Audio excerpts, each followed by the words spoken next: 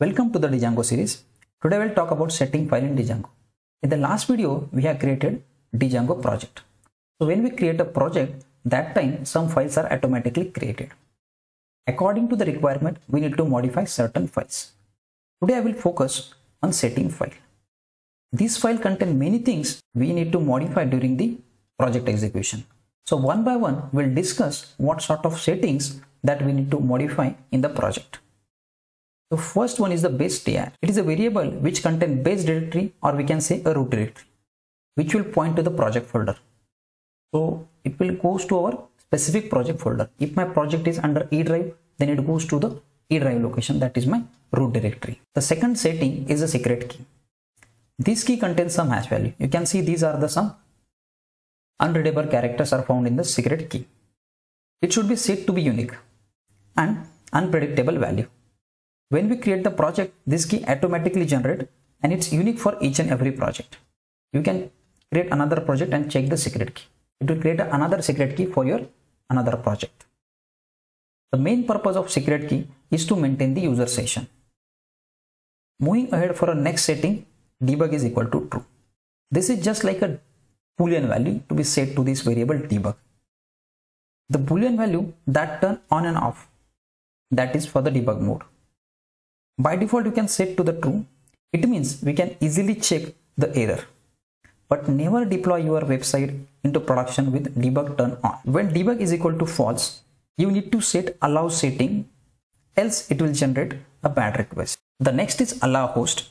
It is a list of string contain domain name that Django site can serve. It can contain IP address or a host name. If you want to specify any domain name or IP address, we can mention it in the square bracket.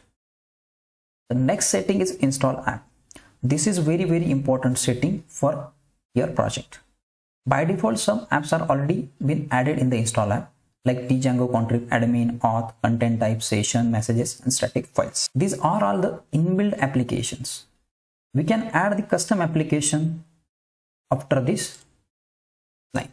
Suppose I have created one of the app, that is user. We can add that app here.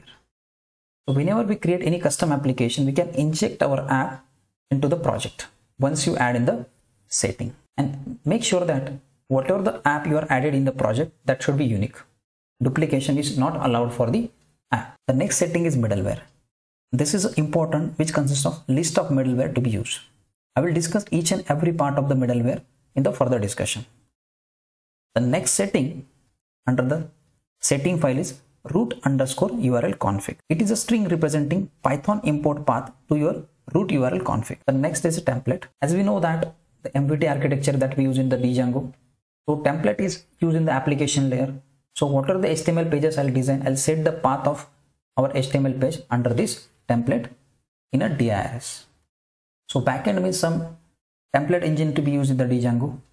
App directory is true, and these are the options.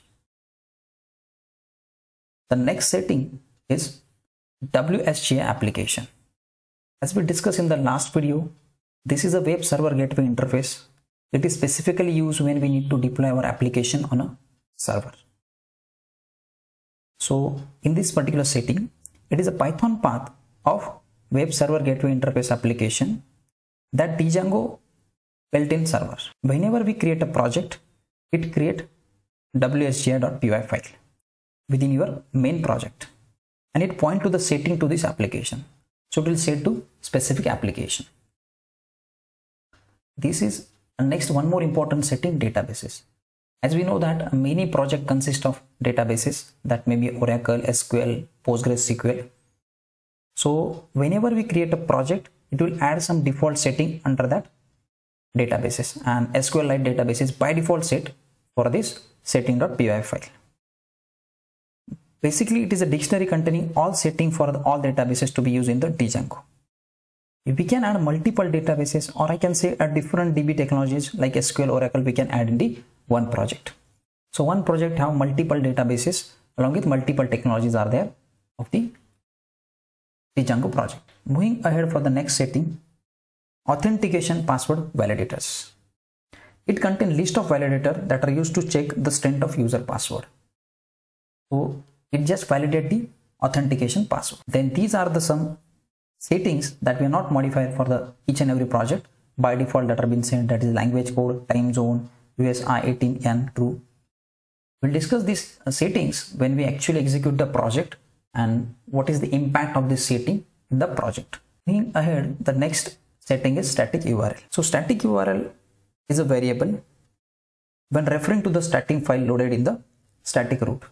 So after the static file has been set, the path is set under the static URL. The next and last one is default autofield.